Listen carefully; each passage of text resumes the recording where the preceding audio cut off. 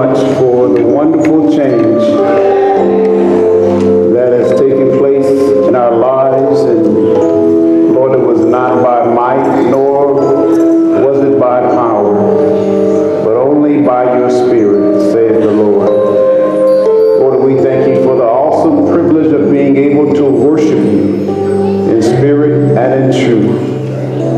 Lord, we pray right now that you would arrest our attention that we might hear your voice. Spirit of the living God, continue to fall on us, break us and mold us, shape us. Lord, give us ears to hear and hearts to obey. In Jesus' name we pray and give thanks. Amen. Well, good morning.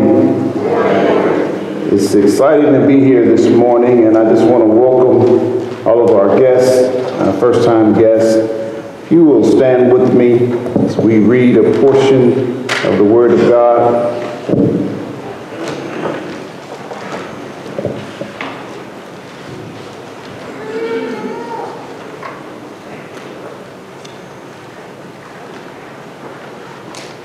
Acts chapter 28, if you'll turn there with me.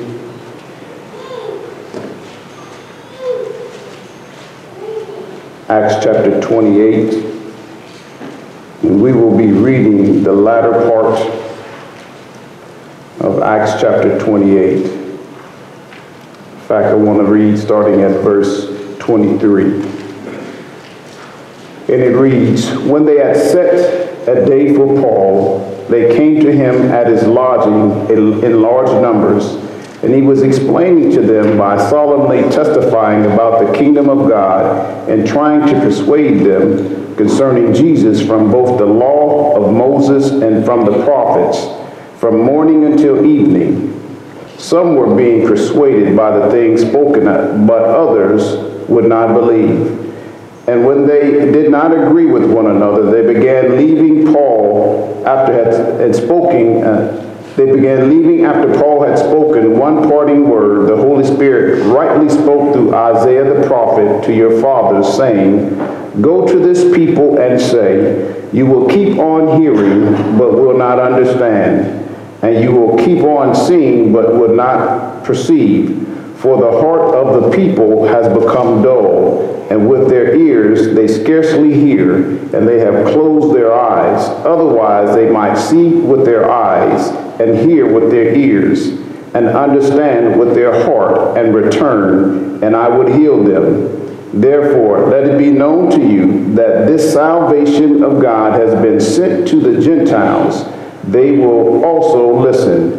When he had spoken these words, the Jews departed, having a great dispute among themselves. And he stayed 2 full years in his own rented quarters, and was welcoming all who came to him, preaching the kingdom of God and teaching concerning the Lord Jesus Christ with all openness, unhindered. And the word of the Lord was read, and let us all say amen. You may be seated. Well, you might note that the title of the sermon this morning is Rome, Sweet Rome. A play on home, sweet home. Now, Paul has been making his way to Rome, and so we are coming to the end. In fact, this morning will be the end of this series. I bet some of you all never thought we would get through. I don't know if you're clapping because we are at the end of Acts and you were excited about what Acts is doing in your life, or you just want to move on to something else. Either way, we have made it to the end of this great book. You all might note that in your bulletins were a chart. This chart basically highlights the book of Acts from beginning to end. You'll note that on the first row you will see verse 1 through 6 verse 7. That was the witness to Jerusalem. Chapter 6 verse 8 through chapter 9 verse 31 was the witness through Judea and Samaria. And then after chapter 9 verse 32 all the way through the end, this was a witness to the world. And then, of course, this ministry began with Peter in chapter 1, verse 1, all the way up through chapter 8, verse 40. And then Paul comes along in chapter 9, and his conversion, all the way up through 28. And the ministry of Paul goes through the rest, reaching the gospel, preaching the gospel to the Gentile world. And so we have come to this latter part in Acts chapter 28, verses 11 through 31. You remember, this is the last trial for Paul. And he went before Felix, and then he went before Festus, and Felix responds, and they keep sending him from court to court to court. Last week we saw that Paul appealed to go to Caesar in Rome, and there this morning we will see his trial there in Rome. Father, we thank you again for your grace. We thank you for, Lord, how you have highlighted your word, the church, the ecclesia, the called out ones. You have used them to advance the gospel of Jesus Christ. We thank you that you have called us out of the world to advance the gospel of Jesus Christ. And so as we listen to this word, will you prepare our hearts to respond? In Jesus' name we pray. Amen.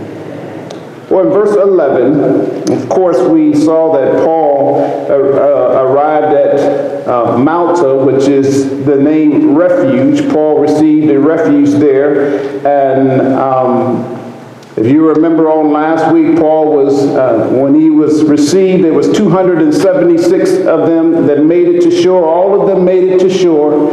And when they got there, it was cold, and the natives there received Paul and the 276 of them, and they had a big bonfire. And they basically, while Paul was helping them gather sticks for the bonfire, a viper bit Paul, and he shook off the viper into the fire.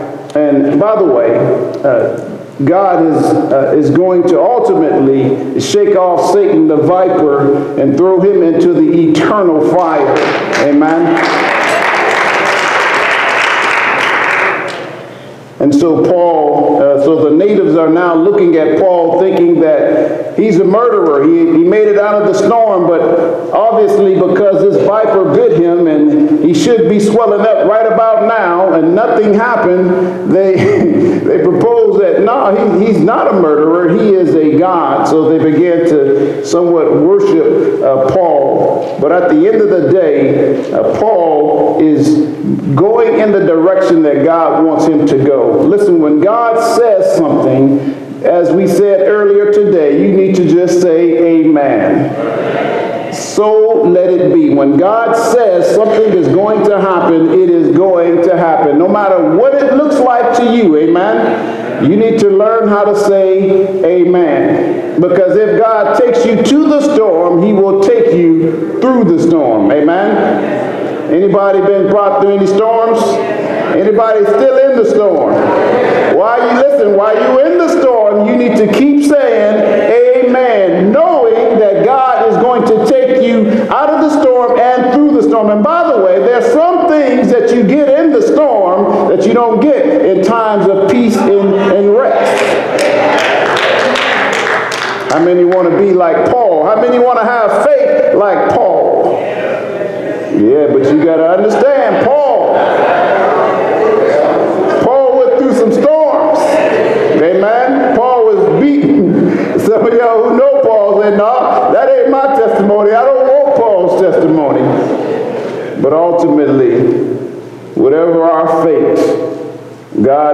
taught us to say, it is well with my soul. Amen. Look at verse 11 here in Acts chapter 28. It says, at the end of 3 months, we set sail on an Alexandrian ship. And this was basically a grain ship.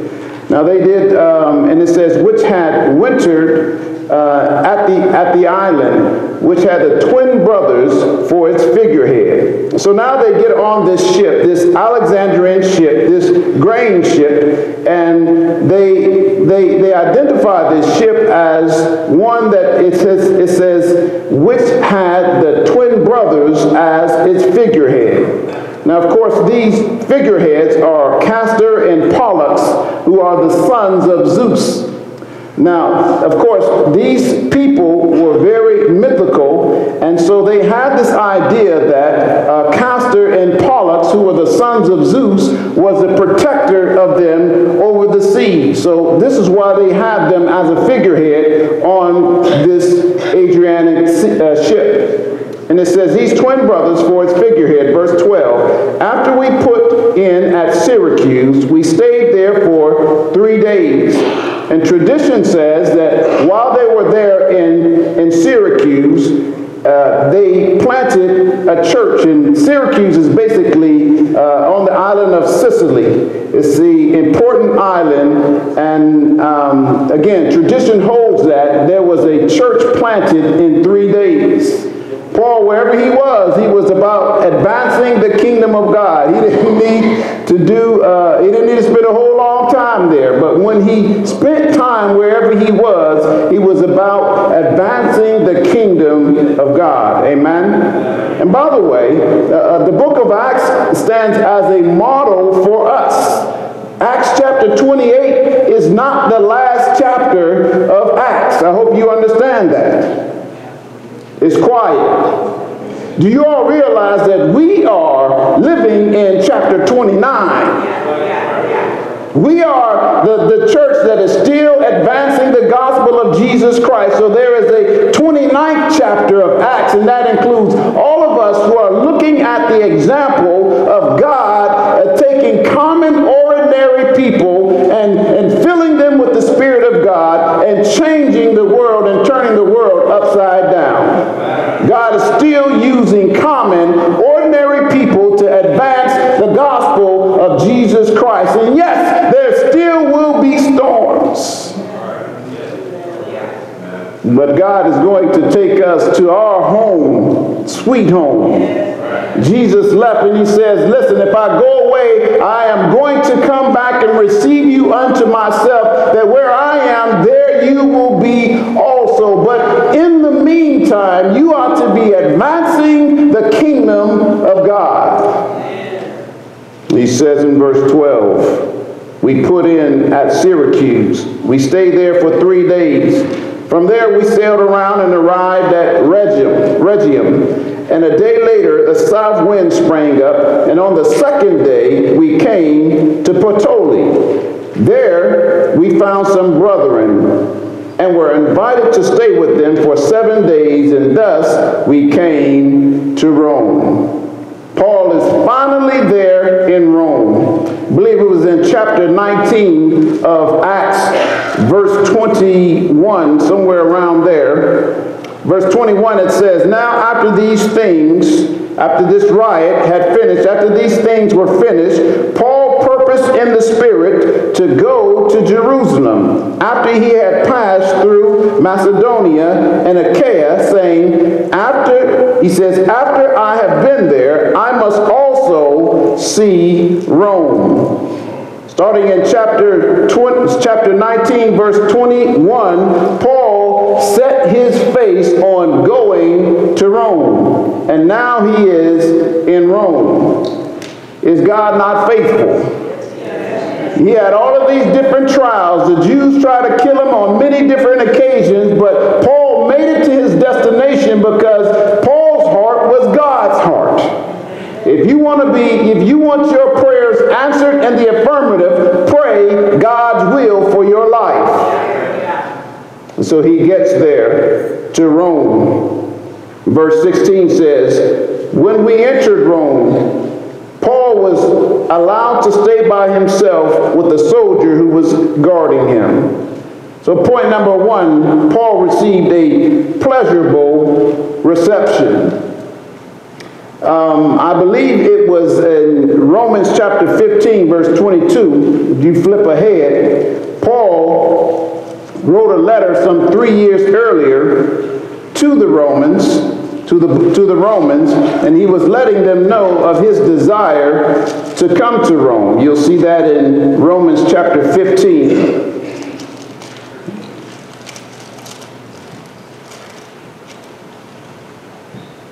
Verse 22 says this, "For this reason I have often been prevented from coming to you. But now, with no further place for me in these regions, and since I have had for many years a longing to come to you, whenever I go to Spain, I hope to see you in passing, and to be helped on my way there by you, when I have first enjoyed your company for a while." At the end, you'll note that Paul is here in Rome for additional 2 years, and he has freedom